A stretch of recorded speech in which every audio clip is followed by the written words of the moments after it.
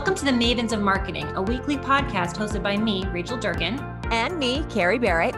We talk all things marketing, innovation, sales, and business growth strategies, and the standard tried and true marketing techniques. Come for the conversation, stay for the savvy insights. And the borderline inappropriate jokes.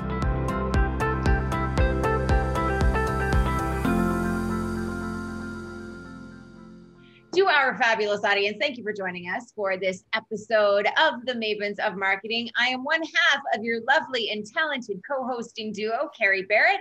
I am joined by the also lovely and talented Rachel Durkan. How are you? Hello. I'm so happy to be here, and I'm very excited about our guest today. I am too. So he lives in Montana. He doesn't sound like he lives in Montana. He's got an interesting story. He's moved all over the world. He's been involved with and worked for household name companies, but I'll let him dive into that a little bit. Tim Pollard, it's lovely to have you on the show. Thank you for being here. Kerry, thank you. It's a pleasure to be spending time with you guys. Why don't you share with our audience, if you don't mind, a little bit about who you are and what you do? Sure. So I run a company which I started about a decade ago called Oratium, and we exist to solve one very simple problem. In fact, we're very narrowly focused on that. Most companies struggle tremendously with their messaging. You know, even if you have an exceptional solution, you know, stunningly designed by brilliant engineers of different stripes, it's incredible how many of those companies just cannot tell that story as effectively as they would like in the marketplace. Their messaging generally, whether it's through sales or marketing channels, a little bit substandard. They lose deals they should be winning. Business doesn't grow as fast as it should grow. That's been an endemic problem for years. And what's really interesting, of course, that problem has been amplified by a post-COVID world as most messaging, particularly sales conversations, have moved into a virtual environment. And what we have developed, I think, is an incredibly effective solution to get companies back to the quality of messaging they would like to have. And they typically, when they deploy this model, they do see a pretty substantial improvement in sales and marketing outcomes. So that's what we exist to do. We're going to jump into that solution and that equation, if you will, to fixing that problem. But first, you're being a little bit bashful. I just want to share with our audience, when I say you work with household names, I'm talking Disney, IBM. Don't be bashful. You've worked with the biggest names in the world. We do. We're very fortunate to have developed the client list we have. We're a little company, but we do somewhat punch above our weight. But I think there's something interesting there, which is the clients we work with are often those companies like IBM, Schneider, Merck, Ernst & Young, Salesforce, LinkedIn, companies that have very complex, often solutions. And the more complex the solution, the more likely it is your messaging isn't going to work, because that complexity finds its way into your messaging, which is particularly toxic. So yeah, we have a wonderful group of clients, and it's been really fun to work with them and see their messaging get transformed. You're totally speaking my language, because I always feel that messaging is overlooked by marketers often. We're always looking at the pretty colors or the branding or the go-to-market, which is those touch points and the easy stuff to see. And of course, always talking about the target audience, but the messaging and how you communicate with people, it almost requires like an emotional intelligence, right? And a psychology to it.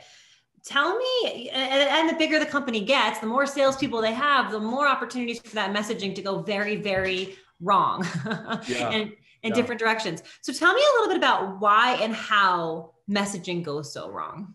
That's interesting. You introduce a whole lot of interesting themes there. I mean, there's absolutely a balance needed between sales and marketing messaging. Marketing messaging, just traditional understanding of this is it helps you at the top of the funnel, but that's no good if you can't then close the funnel as you move forward. I think when you look at the way companies do messaging, there are lots of mistakes to get made, but there are three particularly toxic hallmarks. And particularly when I talk about how do you structure a sales conversation, the first is TMI.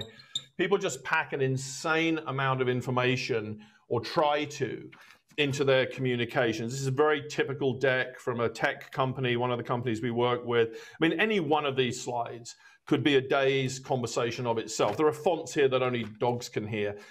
Our motives are good. We want to be thorough. We want to be complete. We want to know that we know our stuff, but we create complete cognitive overload.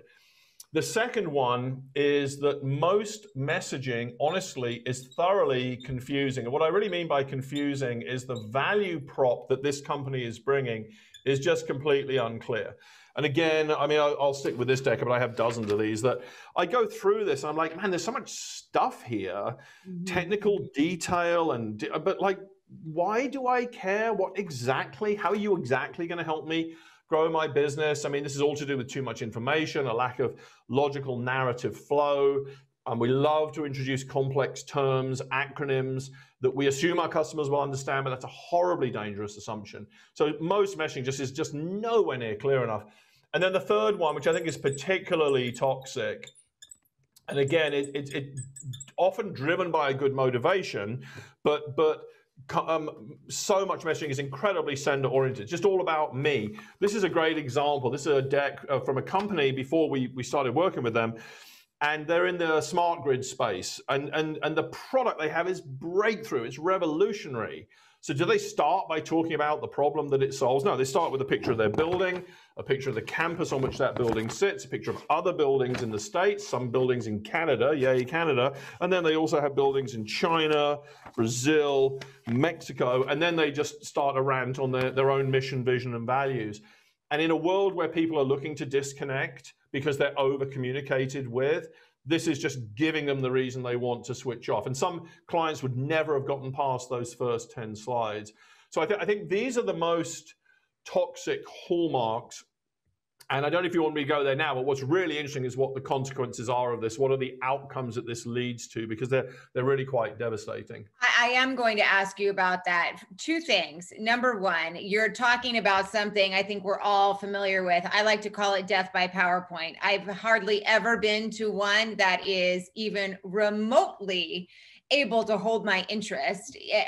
And I know I'm not different from everybody else. Number two, you are demonstrating what is amazing communication, and you're using some technology to do it. Before I ask you about the downstream effects of that poor communication, for those of you who are listening and not watching on the YouTube channel, what is this board that you're drawing on? And are you actually writing backwards? That's a secret. This is a technology we developed, basically. We call it a mirror board. Sometimes it can be called a light board. Honestly, no, I'm not writing backwards, although I'm a sales guy, so I can. I'm writing on a pane of glass in front of me. The camera is then inverting the image, which is why my wedding ring is on my wrong hand, if you care to notice that. What's really good about this, though, is this is really next generation whiteboarding. And as we'll see later in the conversation, this is very helpful in any presentation context to boost learning, because at no point will you become disconnected from anything I've said. I will lay the board out as I talk, and you will always have it as a sort of living cross-reference. Decks suck in every respect. That's the first point you made. The problem, by the way, this is worth a moment. The problem is not PowerPoint. PowerPoint is a vehicle, and the problem is the fundamental intellectual architecture of the message, which is what I was describing here. But PowerPoint is a problem, and no presenter should ever use PowerPoint, and never in sales. And that's a radical thought, but none of the clients we work with use PowerPoint for selling when we're done with them. And you'll see why in a second. The other problem with PowerPoint is it's episodic. Whatever was on slide 2 is long forgotten by slide 15. At the end of our conversation today, you will have the whole argument laid out in front of you. And that's why learning comprehension just goes up so much. So anyway. No, this is amazing. I'm just going to reiterate this. If you are listening to this, please go to the Mavens of Marketing YouTube channel, because I promise you will want to see what Tim has just been talking about and how it works. So let's get back to that question. What is that sort of downstream repercussion from poor communication, bad communication, boring communication? It's fascinating because there are two outcomes. One is obvious and somewhat understood, and one is completely misunderstood. The first outcome is that too many sales meetings are just not compelling. You know, you're sitting talking to a customer, they have the problem that you solve, there ought to be a great sales outcome, and you don't get it. And it's not because the solution was bad or your price was too high. It's simply because the messaging was so poor, you did not articulate the value proposition clearly enough. So that's devastating. Now, you would tend to think there can't be anything more important than that, right? No, there really is. There's something more interesting and more important than that, which is almost all messaging in sales, when it's done the way it's traditionally done, fails what I would like to call the retellability test. Now, I believe personally that retellability is the single most important word in communications, and without question, the single most important word in sales communications. But it is so poorly understood. Of everything I'm going to say today, this next 5 minutes is by far the most impactful and important. So think about how sales works. So this is me, and let's imagine I'm trying to sell something to you, Kerry. So this is you, and I'm having a sort of a typical one-on-one sales conversation. Now, is that meeting important? Yes, of course it is. Is that the most important meeting? No, not even close. Sometime later, there's another meeting. It's a meeting I don't get to be invited to, where this legendary, shadowy, decision-making body of the customer is deciding whether to buy my solution or my competitors, or my solution versus do nothing. And in that moment, the key to sales, nothing to do with me in that moment. It's whether you, Kerry, can effectively retell my story effectively. And the problem with almost all messaging is it's failing pretty badly in the first meeting, but it is utterly non-retellable. And by the way, this is the specific reason why I would never sell using a PowerPoint, because I don't have time to get into this, but people will not represent someone else's slide deck. There's lots and lots of reasons why. But just imagine it. If somebody presented a deck and they fire hosed you death by PowerPoint, are you ever going to load that up, fire it up, and represent it? You have absolutely no chance of doing that. Now, if that's true, there are three colossal implications here. Number one, and anyone watching this, if you know that your messaging is kind of weak, it's okay in the first meeting, you have to assume it's failing catastrophically in the second meeting. Why? Because in the first meeting, you are there to navigate around the weaknesses of the deck. Let's say I'm a typical seller and someone built this deck for me, sales enablement, sales operations, marketing, or I just threw it together. It's not great. So you know what? I'm going to kind of wrangle it. And even though it's crap, I might be able to create a reasonable conversation out of it. But the problem is I'm not there in the second meeting. So your ability to retell the story is based largely on the quality of that document. And you're not there to help it. So if it's not great here and you're having to wrangle it, you know it's disastrous here. The second implication is really interesting, is what should our goal be as we build messaging? And I think marketing needs to think about this as well as sales, because it's true across anywhere in the pipeline. Is the goal first meeting success? Do you want a successful first meeting? Yes, but is that the real goal? No, your goal has to be second meeting success. In other words, you're building messaging that's so crisp, so compelling, so powerful, so customer-centric that this person is fully able to retell the story. And I don't think that's the standard we set. We build messaging to try and have a good conversation here, but we are not setting the standard here. When we work with clients, it would be wrong to say I'm not interested in first meeting success, but that's not what I'm really interested in. Everything we do is getting clients to messaging that's so good, it survives right through to here, the second meeting. Of course, if you get two, you automatically get one. And then the third reason I think is the biggest and most interesting point here, it gets then to the very role of messaging itself. Is it the role of a sales message to persuade? Trick question. Yes, of course it is. Is that its only role? No. What this means is it is equally, if not more important, that your message equips, not just persuades. Go back to me and Kerry. So Kerry, I'm having this sales conversation with about anything, our messaging solution or anything. Do I need to persuade you? Yes, but that's not good enough. If you're persuaded but ill-equipped, you can't be effective here. Now, why is that so important? Because if I asked 1,000 sales leaders or marketers, do you build messaging to persuade? They'll all say yes. If I ask them, do you build messaging to equip specifically and explicitly? Not only will they say no, in fact, they'll say, I've never even really thought about that. So this issue of retellability is actually the key to messaging. By the way, in any context, we do a lot of work doing leadership communications training. Well, If a leader's trying to change the direction of an organization using probably some form of communication cascade, what does their message need to be? Retellable. This is truly the key to communications, and we don't think about it enough. So in sales, this is the obvious problem. Oh, I wish my messaging was more compelling. And what you need to be saying is, no, I wish my messaging was more compelling, and I wish it was a hell of a lot more retellable. And our model is built to give you this, which I think is what really does, honestly, truthfully, distinguish us from anyone else in our space. That's amazing, Tim. You've got a lot in your head. I also want to point out that I'm noticing that in your communication style, you're doing a lot of things that psychologically grab attention. So you said something at one point and you said, of anything I'm going to say to you today, this is by far the most important. Mm-hmm. Something like that makes people stop and listen to what it is you're about to talk about. You also outline things in steps so that, again, we can retell the story because they're actionable. And this whiteboard is amazing because we all know with PowerPoint, one of the reasons they fail so badly, there's a lot of reasons, is because we have the attention span of a goldfish right now, in our environment or less. And when you turn your back to write on a board, I stop paying attention from a body language standpoint. Yeah. When your PowerPoint is on for more than 7 seconds, I stop paying attention. So this invention of yours, the fact that multiple things are happening, and as I'm processing, I can reference back to the points and these retelling opportunities is key. So just for those of you, again, listening, go watch this video because everything Tim is saying, he's doing.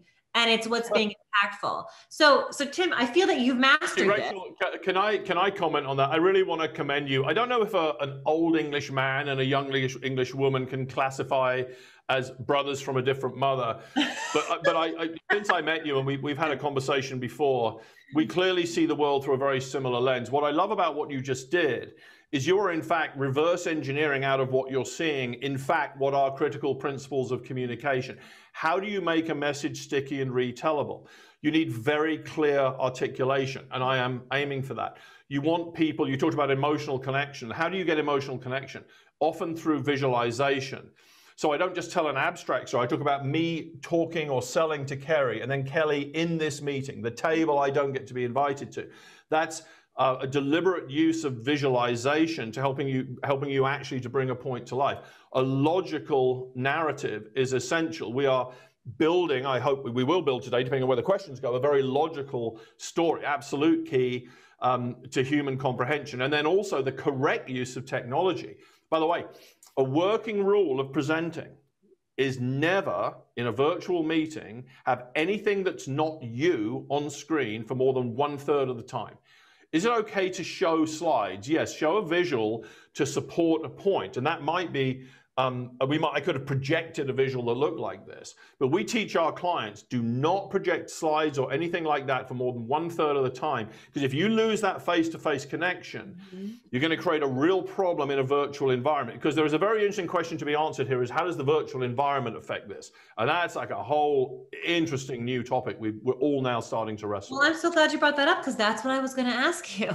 I was going to say, you've clearly mastered the virtual environment conversation, but many I know have not. So if you did messaging mediocre before, it's even worse in the virtual environment. How do you combat that? Or this whiteboard being a great example, how do you leverage the virtual environment to be even more impactful? This is such a great question. I mean, can you be as effective in a virtual environment as you were in a live environment? Yes, absolutely. We do a lot of keynotes, we do a lot of training, we do them all we have 7 studios like this. Absolutely. But you gotta understand what you're doing. I think this is really interesting. So the world goes virtual, and immediately everybody ran to the wrong problem or wrong solution. They said, well, the issue is platform. Okay, I need my sales guys to understand how Zoom works, and I need them to share their camera, and how do I share a document, and let's not have nude children running around or mad dogs or things like that. Whoa, that's entertaining, but and memorable. It might be entertaining, but that might still impede your communications goal. I was on a call recently, I kid you not, I swear to you, on my children's lives, this is true. I'm on a call, And I was one of a rather large audience watching a company make an investor pitch. And at the end of the call, there's tiles of people. One guy gets up and he has no pants on. I mean, whatever else Did was you discussed. screenshot it? No, I wish I had. I did message the organizer. I'm like, that was awkward. And I'm like, watch out. Now, is this important? Yeah, kind of. Bryce, can you throw up the witness protection slide? You seeing this? This was a meeting I did recently. I'm selling. This guy is the buyer. He's the CEO of a major health system. He's making the absolute classic mistake of being backlit. If you're backlit, you can't be seen. It's just a horrible look. You know, if you have the camera too low, everyone's looking right up your nose. I mean, we can teach people how to master the platform. We use an acronym called TRAPS, which is really interesting. Technology, ambient sound. We can do that some other time. It's really easy. You can solve that problem in 5 minutes. That's not the real issue. The real issue is what you were getting at. This is crazy interesting. Selling, well, communication generally, but selling in particular, is a uniquely social process.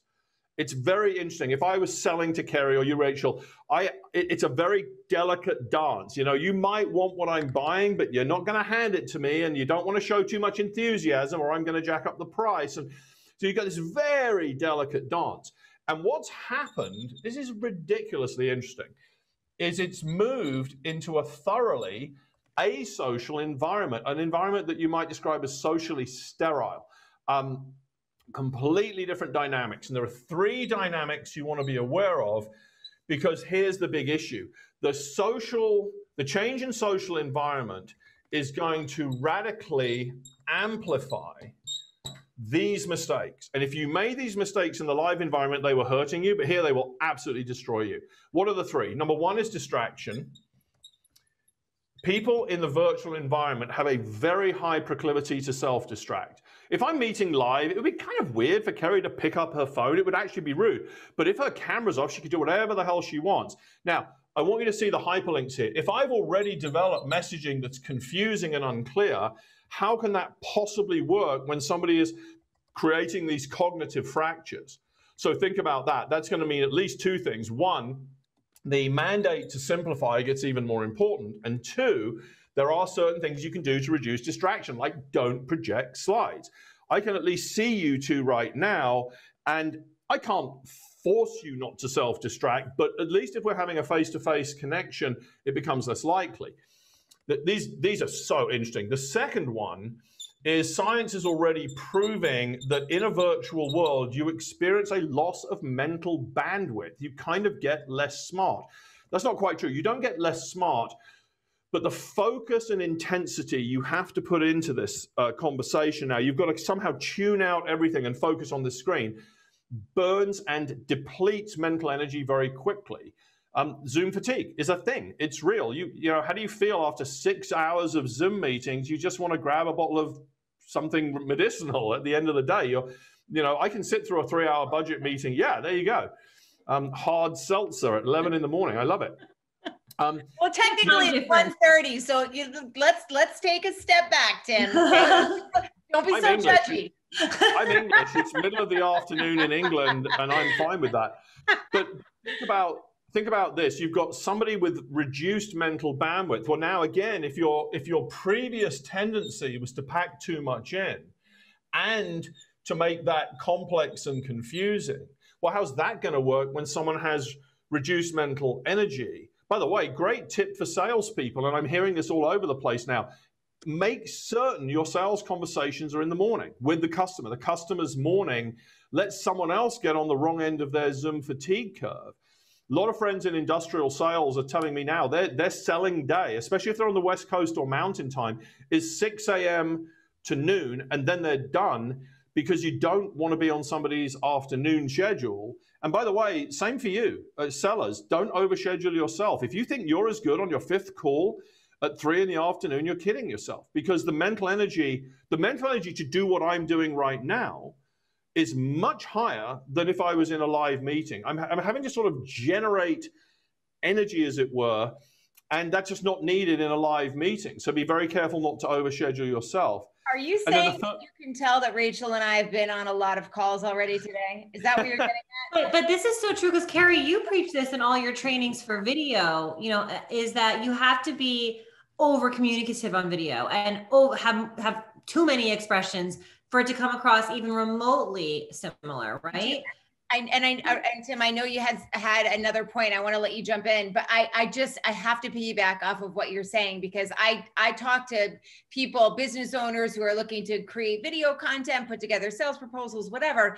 And what I say is exactly what you're saying. There's zero context outside of this little box. You have no idea what's going on. And so your whole job is to make sure that whatever you're saying, whatever you're doing is received, number one, period, and received in the way it was intended. So having great light on your face is not just about aesthetics.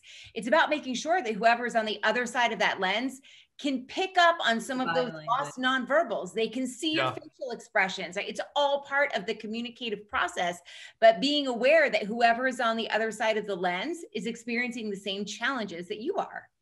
That's so insightful. I mean, we may not get to this today, at least beyond a very superficial level, maybe do some kind of follow-up, but in fact, it's even more, that is all true, Kerry, but I think it's even more profound than that. When you are thinking about any communication setting, and especially a virtual, you're going to have to completely rethink the intellectual architecture and structure of your message. There's just no possible way that traditional messaging that was already wrong, this is already something that wasn't working, there's no way that can work in a virtual environment. And then you're going to have to think about the piece you were diving into there, a completely different type of and structure to the virtual meeting. I'll give you an example. In a live sales conversation, you never had to design interactivity. It would just happen.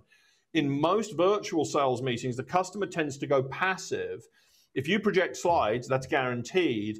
You create a monologue, and monologues don't land deals. So there are 6, we believe, new skills to do with conducting a sales or marketing meeting, whether you're sales or not, by the way, but a meeting. And one of them is the intentional design of the interactivity moment. We call it perfect question at perfect moment. What is the exact question you should frame and ask? By the way, that has to be rehearsed. And then what is the moment at which you'll ask it to generate the conversation you're trying to have? And this is largely a whole basket of new skills here. And so it's incredibly interesting. So this is why it's so wrong just to say, hey, I can be a great virtual communicator as long as I know, A, remember to wear pants, B, know how to turn my camera on. Like, no, it's a little more complex than that. There is a seismic change in the social nature of the virtual environment. And so that leads us to have to be much more thoughtful about what we do in response. And I think the companies that have figured this out, with or without our help, are just making hay now. Because there's no question that the companies that communicate well in a virtual setting are already radically outperforming companies that don't. But it's just not as simple as it looks. It's not necessarily hard, but you just have to understand it. So Tim, and we recapped this a little bit earlier with some of the things that you're doing right, but at a very high level, because I wish we had more time, what does getting it right look like? Okay. Hey, let me just finish this because it'll drive people crazy. What was the third social change? It's one we've referenced, but it's just loss of feedback or social cues. Selling requires me to see how you are responding to my argument and then respond to your response. And in most sales scenarios, especially again, if you project slides, you lose that. So the challenge is that the new environment lives at the confluence. So the simple answer is, it's this. You need to think differently about the structure of your message, and there are certain things you need to do to adapt in the meeting if you're in a virtual environment. Here's a good example. This is the new messaging we built in conjunction with Cisco for WebEx. I'm a huge WebEx fan. I'm convinced it's by far the best platform, the most stable out there, and I love it. Well, this is the new messaging. This used to be a 60-slide deck. And what it is now is boiled down to 4 panels, a front cover and 4 panels. You can always simplify your messaging. It's an act of self-discipline. It's not, people say to me, oh, our solution's way too complicated. I can't tell that story briefly. That's BS. You can tell any story in the space you have available. So very quickly, and if we want to do some follow-up, we can do that. you want to think about your message, which is the more important piece of this, through the lens now of new hallmarks. These were the toxic hallmarks. Very, very quickly, what are the hallmarks? Number one, extreme simplicity. You're not dumbing it down. You're making it elegantly simple, crisp, clean, simple. You respect the mental bandwidth of your customer or audience. That's a rule you just don't get to break because you feel like it. The second thing is any marketing or sales conversation has to be deeply grounded in a customer problem. We're here to talk about you, a problem that you have that's impeding your ability to get where you're trying to go, and how we can solve that for you. But that second movement of the symphony, how we can solve that for you, has to be the second movement. Because if you go in sender-oriented, talking about yourself, and fail to anchor in a problem, you have no chance of success. But nobody does that. None of these decks adequately unpack the customer's problem. In fact, you want to spend at least 1/3 of your time on the customer problem, or you will not get sufficient engagement or motivation to act. Beautiful example of this. The front cover has what we often call a challenge question here. This is a WebEx talking to the CIO of, say, a large bank. Does it say on the front, introducing WebEx 4.0? No, because that's not in the least interesting. What it says is, with so many tools to communicate, why do your global teams still feel so disconnected? Boom. You want to solve the distraction problem, the engagement problem. You want to solve the sender-oriented problem. Lead that way, because CIOs will instantly lean in on that question, whereas they don't have the slightest interest talking about WebEx. 3, make sure your narrative is ideas-driven. Now, I do not have time to get into this, but the human brain traffics in ideas, operates at the level of ideas. If you watch this film, what we're doing right now, or just listen to it, and somebody said to you later, what was that about, that old English guy? You wouldn't play a recording of this because you don't have one, not in your brain at least. What you might say is, oh, it's kind of interesting. He talked about this thing called retellability and the importance of the second meeting. Oh man, that was really interesting. And then he talked about the fact that the real issue here is the rise of the asocial environment. So you see what you've done. The brain takes information and boils it to the level of ideas. So what great messaging will do is feed the brain what it's looking for. So all messaging, particularly sales messaging, needs to be oriented around 2, 3, 4 critical ideas of why and how you are the right way to solve this problem. That's absolutely fundamental. We don't store information like a hard drive does. We synthesize and reduce and boil to ideas.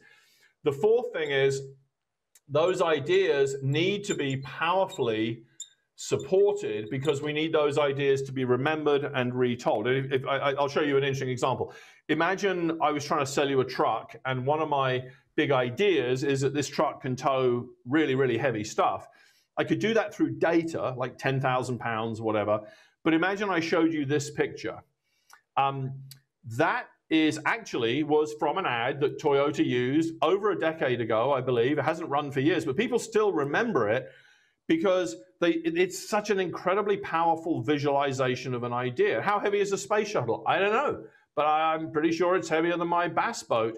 So what we need to learn is through various tools, which is basically story, visual imagery, metaphor, or artifact, how to powerfully support an idea and make it memorable. Rachel, it's what you spotted earlier. When I turned this example, I gave you some visualization of it. The fifth hallmark is logical sequence. There has to be a narrative story. The human brain, I'll sit down because I'm painting myself into a corner here, as you can see. You know when we're going to be done, there'll be no room left. The brain does awfully badly with random information, but most decks, there's no logical narrative arc or structure. Here's the good news. All sales conversations implicitly have a logical narrative arc, because it's a symphony of 3 movements. Movement 1, you have a problem and it's bigger and more serious than you thought it was. Movement 2, we have a solution that will completely solve this problem and is superior to anyone else's in the market. Movement 3, this is how it works and this is how we move forward together. That simple rule will transform your messaging, problem, solution, action, because the brain does very well with a logical story, and that creates both comprehension, but most importantly, retellability. And then The sixth and final one, man, I wish I had more time to go into this, is a document. Your supporting document is the number one tool you have to drive retailability. And it can't be a deck. So what you want to do is a document. You would often call it a leave behind or a conversation guide. Do not call it a brochure, because that's a different thing. It's a thing, but it's a different thing. But it is specifically built for retailability. So the first five are about the message, and then the sixth is fundamentally about how that message is carried, particularly into the second meeting. Do you have 2 minutes to see something ridiculously interesting? Yeah. Okay. I mean, I feel like that's like, do you want to see the most amazing answer of all time? No, we're good. Yeah, it's a bit of a trick question. We have a client, and they love our model, but they wanted to validate my argument that it worked not because it was cute or cool, but because it actually works on the brain in a different way. So we got a cognitive neuroscientist out of Stanford, and we got a load of people in a room, and we broke them into different groups, and we made the same presentation to them using a traditional model, PowerPoint-driven slides, and then our model, which is this. And we actually were able to measure what was going on in their brains. Do you want to see this? It's hilarious, and it's very cool. So first slide here, Bryce, throw this up. This is one of the guys. We put all these people in these brain scanners, deep brain, shallow brain, eye tracking. They almost all survived, which is good.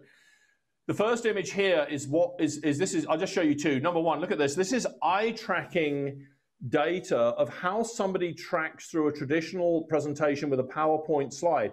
Now, the bullets here are kind of cute. They're arranged in circles, but let's not be under any illusion. It's still a bulleted PowerPoint. And what you see is the brain or the eyes of the audience, the customer here, desperately trying to find the big idea, the unifying idea, but they're not finding it. They're dotting around all over the place. And the really funny thing is, look at that dark red shade in the upper left. Guess what? That's where the most focus and intensity went. Do you want to guess what's behind that? Nothing. It's white space. And what the scientists said is, absent some governing idea or framing structure, they just completely tuned out. Now, look at this slide. This is the same message, but using the model I've described to you. And you see two really gorgeous things here. One is the customer tracked perfectly with the argument. If you could see the time lapse, you would see they were painting it in the sequence the presenter was presenting it, which means you're getting obviously a very high level of comprehension and learning, and therefore the ability to retell. And then the second thing I think is fascinating is look at that dark red shade on the left. That's the deep end of the pool discussing the customer problem, which in this case was on that left panel. And again, if you want to solve the problem of engagement and distraction, that comes from a powerful, what we call problem deconstruction. And you see this very, very intense focus on the problem. So what we actually can see here, we know that when clients use our model, they see a dramatic improvement in sales outcomes. But what's also interesting is we can measure that scientifically in terms of brain activity. The other interesting thing, I won't put a slide up, is immediately after these presentations, people were administered a multiple choice test just to check factual learning. Had they just learned what they'd been presented? And the traditional group made 10 times as many factual errors as the group presented to using this model. And that's critical, right? Because again, comprehension and retellability. So I'm glad we got there. I know this will run a little longer perhaps than we planned, but this is incredibly important. This is how to fix it. This is very shallow, obviously. We have very cool e-learning and training to get into the tools for how to do this, but it is perfectly possible to get from this, which we all know doesn't work. It's what you said, Kerry. Nobody likes death by PowerPoint. They don't like doing it. They certainly don't like having it done to them. You can absolutely get to this. You just have to understand a little bit of the underlying science and the brain rationale, and then the tools that get you there. Honest to God, I am sort of hanging, not sort of, I am hanging on every word, because what you're saying is so practical and tangible, and it's things that you can execute upon immediately, restructuring even just the visuals of how we put together our communication. With that said, I don't have all the time in the world to listen to you. So selfishly for me, and also for our audience, where can people learn more about you, find you, see if they'd like to work with you? Where should they connect with you? Sure. I mean, we have everything from, I wrote a couple of books on this. I think our e-learning is breathtakingly good. I teach the e-learning. It's all done here on the Mirror board. A lot of companies are now using that to train people. So you can look on our website, obviously, which is oratium.com.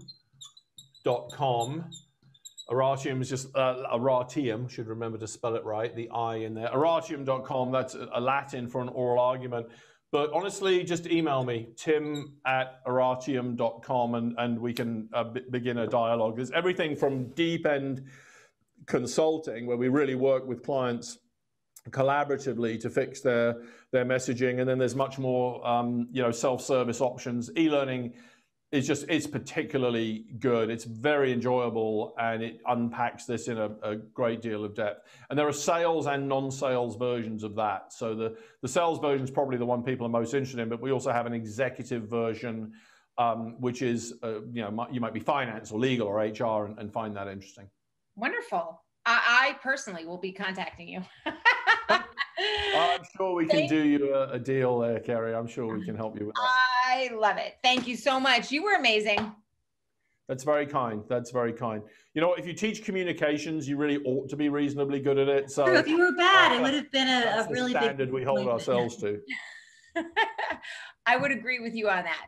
To our audience, thank you so much for joining us for this episode of the Mavens of Marketing with Tim Pollard. We will see you back here next week. Same time, same place. Bye. It's a teaser. Coming up on the next episode of the Mavens of Marketing, Teresa Heath Waring. Have you ever thought about the importance of a really quality lead magnet, what it can do for you, how it can bring people into your email list, and how it can infuse your social following as well? If you don't know how to create a great lead magnet or what it can do for you, this next episode is for you.